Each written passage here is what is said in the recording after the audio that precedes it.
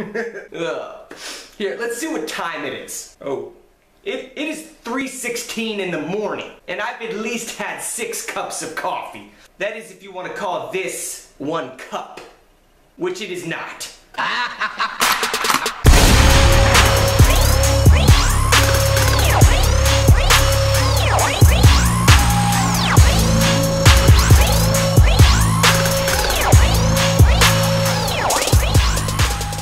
What's up, guys? Welcome back to ThuggedOT Thursday, your TLG weekly commentary. As you can see, we're playing a little bit of Assassin's Creed 4 Black Flag. I never actually bought the game, but it's free right now on Xbox Live. So I figured, yeah, what the hell.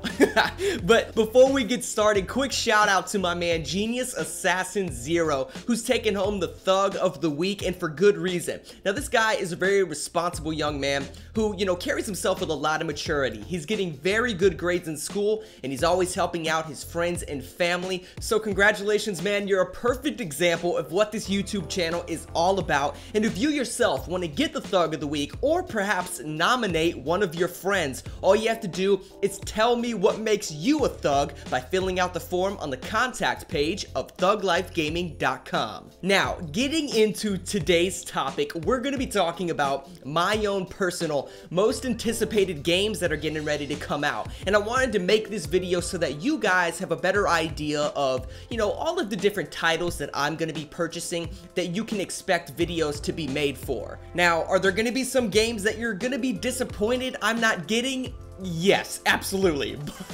But you kind of have to open your wallet, see how broke you are, and then prioritize on making these decisions.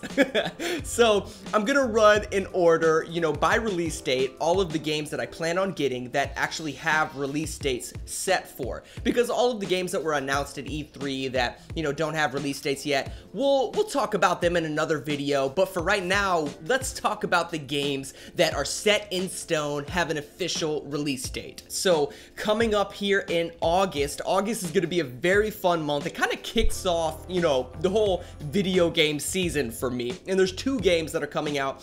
At the start of August, you have Rare's Replay, and then at the end, you have Gears of War Ultimate Edition. And the reason, I'm very excited for this month to kick off is because since Rare's Replay comes out at the start, it's the classic, 30 for 30 deal, all the old school games.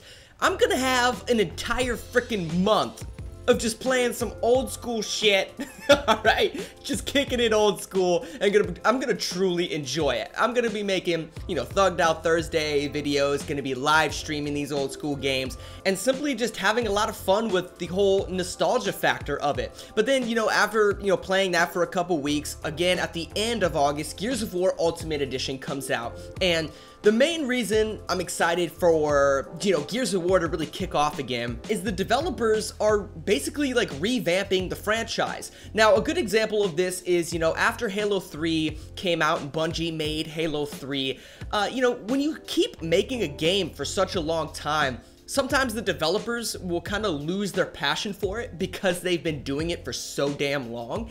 And you can tell that with Bungie, right? Like, they just didn't have a passion for Halo anymore, and that's why they ended up developing 343 Industries. They took a team from Bungie, the people that were still passionate about Halo, and they said, screw it, we'll make our own frickin' studio. So they did. And then my own personal favorite Halo campaign was Halo 4. So personally, I think the same applies for the new development team behind Gears of War, and a good example of that would be their video series called Gears Inc. Now, this series showcases, Gears of War fans that have Gears tattoos. They go out and get their tattoos remastered, recolored, and it's a lot of fun to watch. But the coolest part of it is the head developer behind Gears of War now. He's like in his 50s or something, and he goes out and gets his very first tattoo, again, at the age of like 50, and he gets the Gears of War, like, logo. It's something very subtle that I think kind of showcases his passion for the franchise. I think it was a really cool thing to show fans. Then next up in September is Forza 6. Okay, and I know this is the 3rd Xbox exclusive in a row, but my PlayStation TLG fans, alright, just give me a break here. Alright, just be patient with me.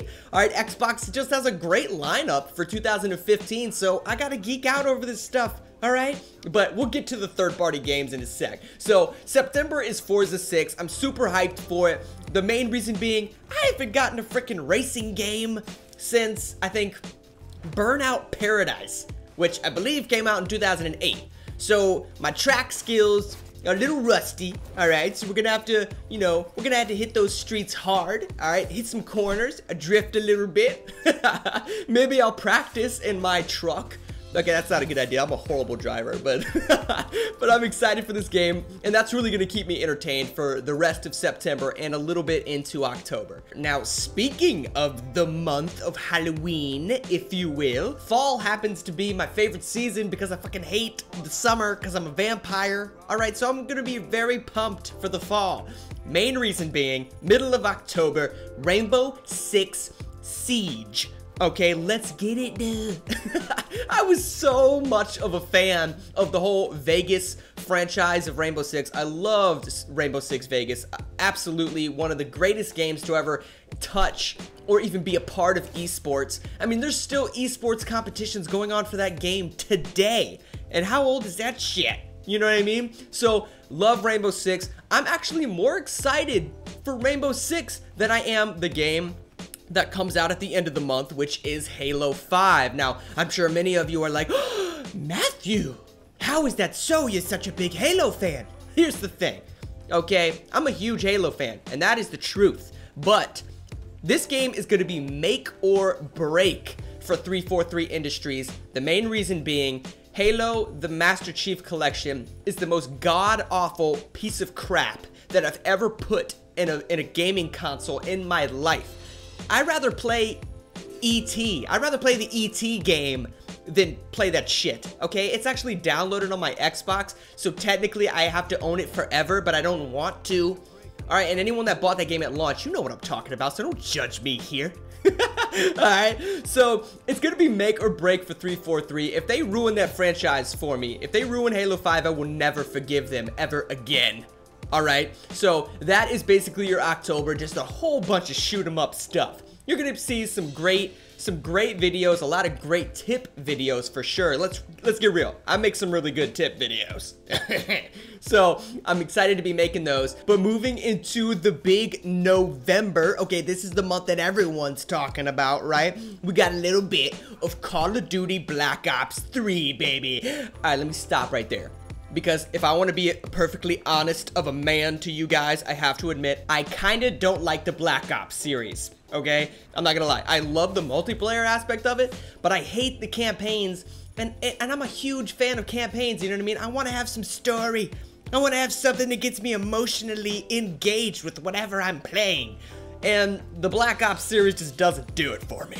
But I will be freaking getting the game because I love Call of Duty multiplayer. For the people out there that say it's the same damn thing every year, whatever, dude, okay? They have a formula, and it works, and I enjoy Call of Duty. So, I'm gonna be getting Black Ops 3 strictly for the multiplayer. We'll see how the campaign goes, but I'm definitely getting the game. Then, middle of November is a game I'm a little iffy on, but I enjoyed the last installment of, and that is The Rise of Tomb Raider. Now, I did buy the Tomb Raider back in 2013, and I really did enjoy it. I love the female heroism aspect of the game. I think it brings a great variant to the gaming industry in general, and you're not really buying those games for multiplayer. You know what I mean? You're buying it for the campaign, the story, and how beautiful the game is. And what better of a game if you're trying to have a hot, steamy, sensual night by yourself, you know what I mean? What better of a game than Tomb Raider, baby?